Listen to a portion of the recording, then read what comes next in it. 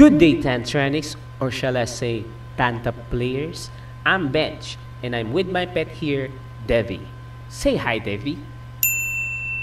I'm currently playing at tantra-online.com. Today, I'll be teaching you how to join a specific event here in our beloved server. This is the Walking Dead event. This event is actually a leveling event where players has chance to gain higher experience. First thing to do is check the official website of tantra-online.com. Link is in the description below. From here, look for a schedule of events listed in their website and look for how much time is left for the Walking Death event will be activated. This is a daily event, so you have more chance of making your character level up faster, like I did. After checking on the website, next thing to do is wait. A broadcast will be posted saying the Walking Dead event has started. Run in front of Mandara town gates and a zombie will appear. He will not bite you. You can just click him and you will be teleported to the convention temple where all zombies are gathered. Be careful because all zombies here hit hard. It is better to ask assistance to higher level players to kill the zombies or form a party to clear all the zombies.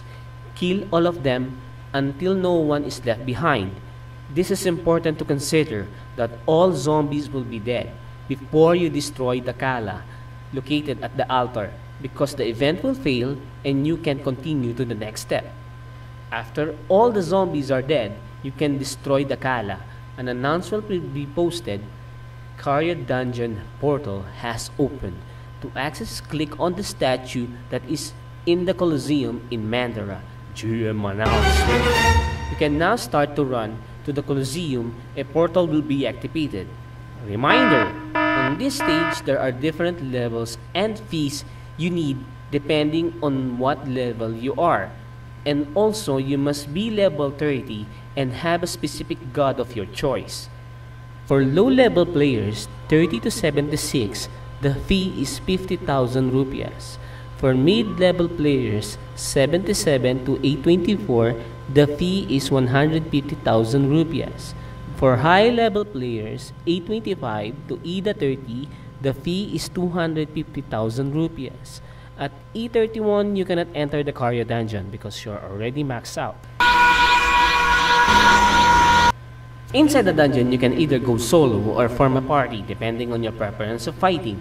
But for me, I go party because you can clear all mobs faster in the dungeon and it's more fun gaining new friends while leveling up.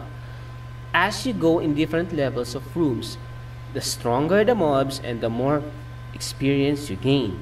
It is better to wear your favorite costumes and bring your orbs and level up. So this marks the end of this tutorial. Again, I'm Bench saying have fun leveling up in Tantra.